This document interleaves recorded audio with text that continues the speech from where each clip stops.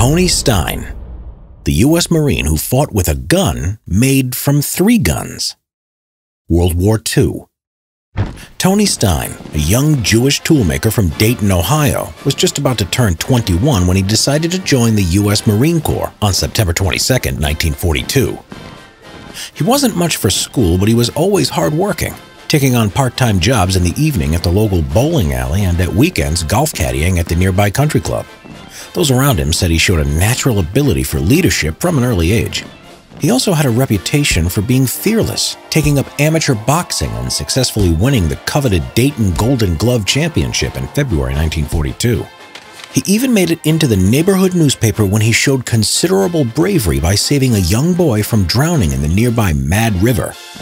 So it came as no surprise that when Stein was just about to turn 21 in September of 1942, that he decided to give up his job as an apprentice toolmaker and do his patriotic duty by joining the United States Marine Corps.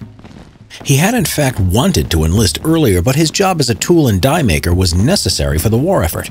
However, his occupation was dropped from the exemption list in September, and Stein promptly enlisted. Once he had passed basic training, he volunteered to be assigned to the U.S. Marines' new specialized combat unit, the Marine Paratroopers, nicknamed the Paramarines. This unit's task was to carry out airborne assaults by being parachuted directly into the combat zone. Stein was then sent with the 3rd Parachute Battalion, 1st Parachute Regiment, 3rd Marine Division to the Pacific Theater, where he fought against the Imperial Japanese Army. In October 1943, he saw combat in the land battle of Valor in the Solomon Islands. Later, he was involved in the Bougainville campaign in the Northern Solomons. There, he earned himself the reputation as a sniper exterminator, being credited with killing 5 enemy snipers, including just 1 feet away from his company commander. Stein returned to the United States during the summer of 1944, married his girlfriend Joan Stamminger, and took leave to return home to Dayton. But later in that same year, it was decided to disband the Paramarines due to a shortage of transport planes and a change of tactics by the U.S. Marines. Stein was then promoted to the rank of corporal and reassigned to Company A of the 1st Battalion, 28th Marines, whose motto was Uncommon Valor. Shortly afterwards, in 1945, he would take part in the bloody amphibious landing at Iwo Jima. He was one of only a handful of Marines to be issued with the new experimental modified Stinger machine gun. The Stinger. As the war intensified in the Pacific and American troops started to go on the offensive, it became apparent that the Marines lacked fire support whenever they rapidly advanced deep into enemy-held territory, especially in the jungle environment. Therefore, it was concluded that there was an urgent need for a machine gun that could keep up with the pace of the Marines as they landed on the beaches and rapidly pressed forward against enemy fortifications. They required something that was highly portable and could easily lay down heavy and devastating gunfire instantly when required at short notice. For this, U.S. Marines on the front line at the time used the M1919 Browning, a .30 caliber medium machine gun for this role.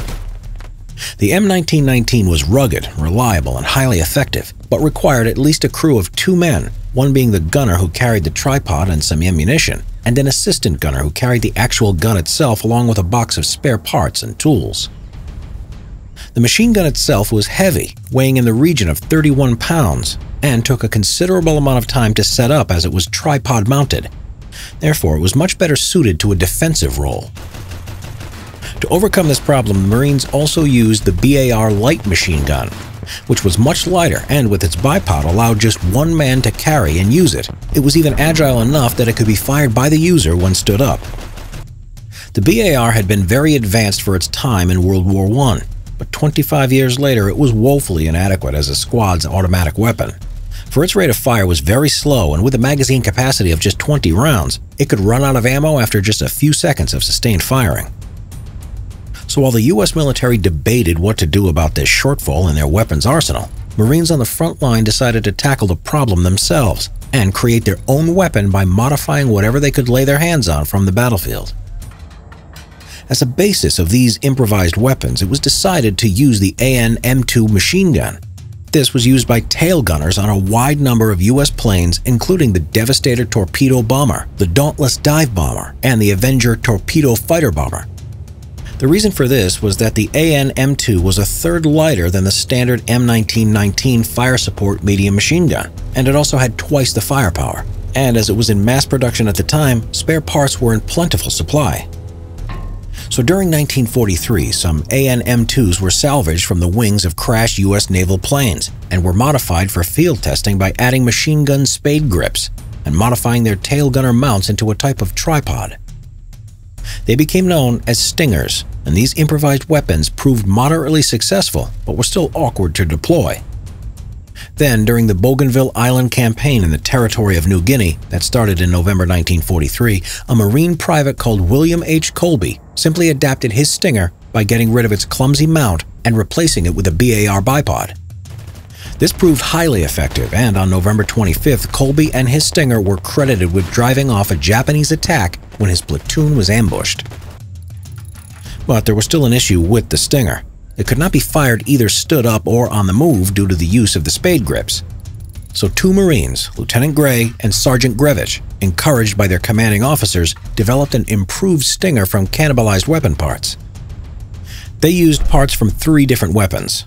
They still used the AN-M2 medium machine gun as the basis for the Stinger, but added an M1 Garand wooden butt and a new specially designed trigger to make firing the weapon that much easier, as well as incorporating Private Colby's idea of using the BAR bipod.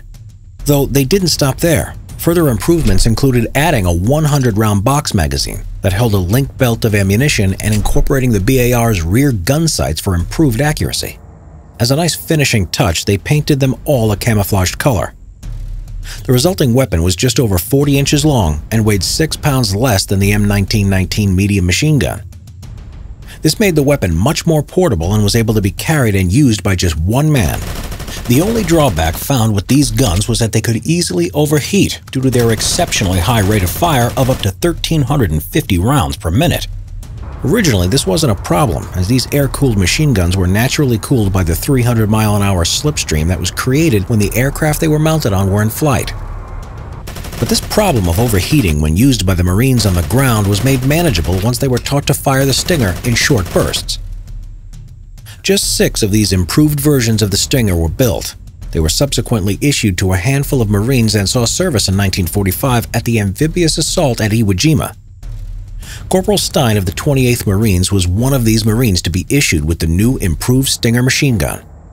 Stein was to use his to great effect during his short time on the island. The improved Stingers, though crude-looking, were highly effective, and there was serious consideration given to put this design into large-scale production. But then the war ended, and the plan was permanently shelved.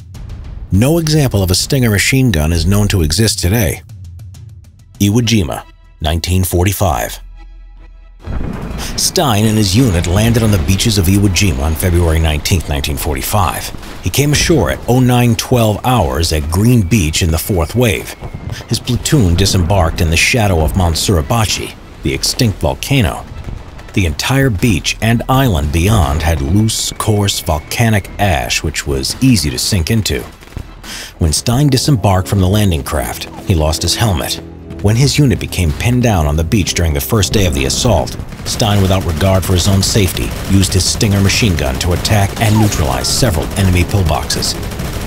In the process, he is credited with killing at least 20 Japanese infantrymen. He then continued to engage the enemy for the next few hours, but as his Stinger machine gun with a rate of fire of 1,350 rounds per minute was hungry for ammo, he had to return to the beachhead no less than 8 times for more ammunition. After being supplied with ammunition, Stein would continue to press the assault, even as he had his Stinger shot directly out of his hands twice by enemy fire. Each time he returned, Stein would either carry or assist a wounded fellow soldier back with him. He even took off his boots so he could go back and forth faster. And as the battle for the island intensified, one enemy pillbox stubbornly held out. So Stein helped direct fire from a nearby 75mm armed M3 half-track, leading to the pillbox being destroyed. Later that day, Stein would perform a rear guard action covering his unit's withdrawal. For his bravery in this skirmish, Stein was awarded America's highest military award, the Medal of Honor. His Medal of Honor citation refers to the Stinger use by Stein simply as a personally improvised aircraft-type weapon. A few days later, Stein was injured in the shoulder from a mortar fragment during the fierce fighting at the foot of the extinct volcano Mount Suribachi and was evacuated to a nearby hospital ship. Therefore, he missed out on his regiment's famous and iconic raising of the flag on the peak of the mountain at the end of the battle. For his injuries, he was to receive a Purple Heart medal. After a short rest aboard the ship, he volunteered to rejoin his unit on the front line, as he heard that his regiment was taking heavy casualties. He rejoined his unit on March 1, 1945. On the same day when Stein was leading 19 men on a rescue mission, he was shot dead by a Japanese sniper. He was one of around 7,000 U.S. military personnel to lose their lives during the month-long battle for this highly strategic, important island. Just after the war had ended, his Medal of Honor was formally accepted posthumously by his widow. They had been married for less than a year, and later, in 1972, a U.S. Navy Knox-class frigate was named the USS Stein in his honor.